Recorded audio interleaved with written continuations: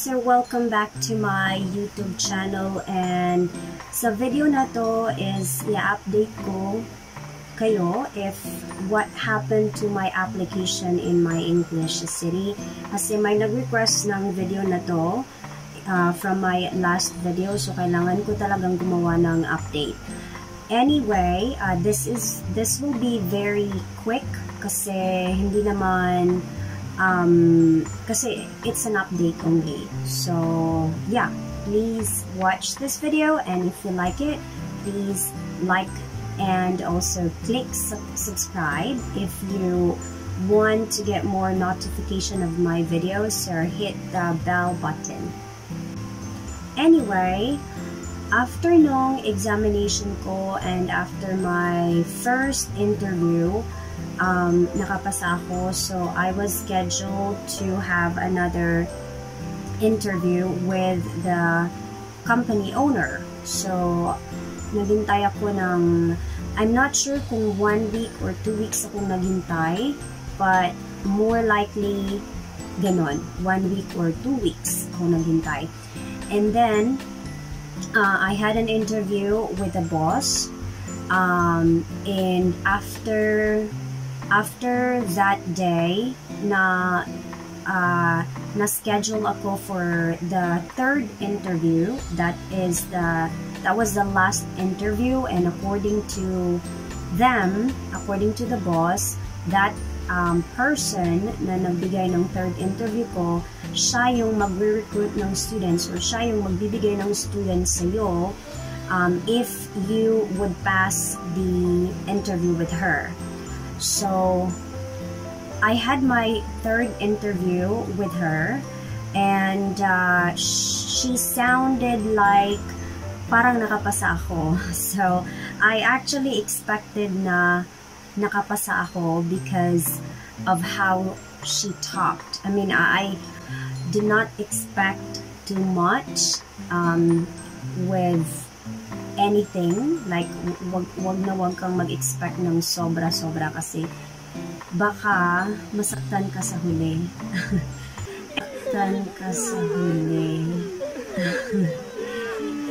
Anyway, so I waited for days, for weeks with them. So nung na-realize ko na parang medyo matagal na ang hinintay ko, so I chatted, I sent a message to her, let's just call her Jeana. So I sent her a message, I sent a message to Jeana, and ang sabi niya is nagbigay na daw siya ng feedback sa may-ari kung pasado ba ako o hindi, or kung ano ba yung desisyon ng may-ari.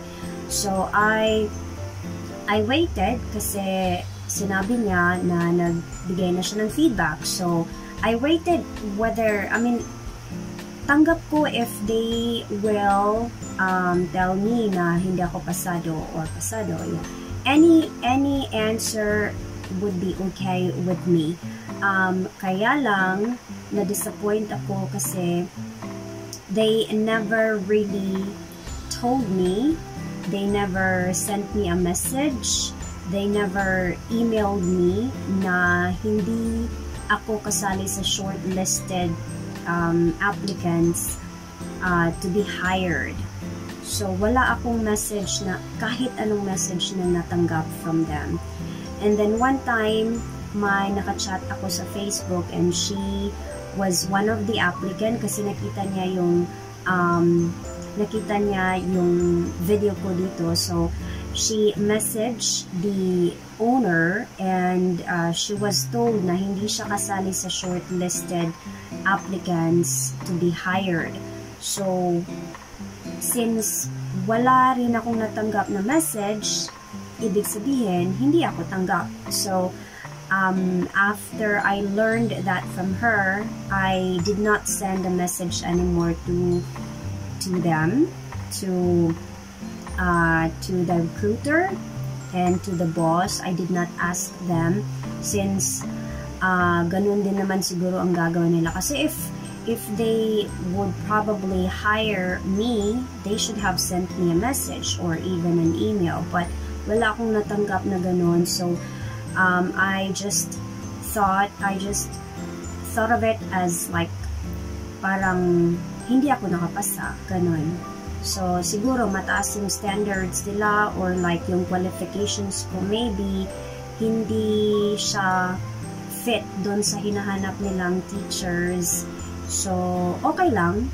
Wala naman akong, wala akong sama ng loob na hindi ako nakapasa.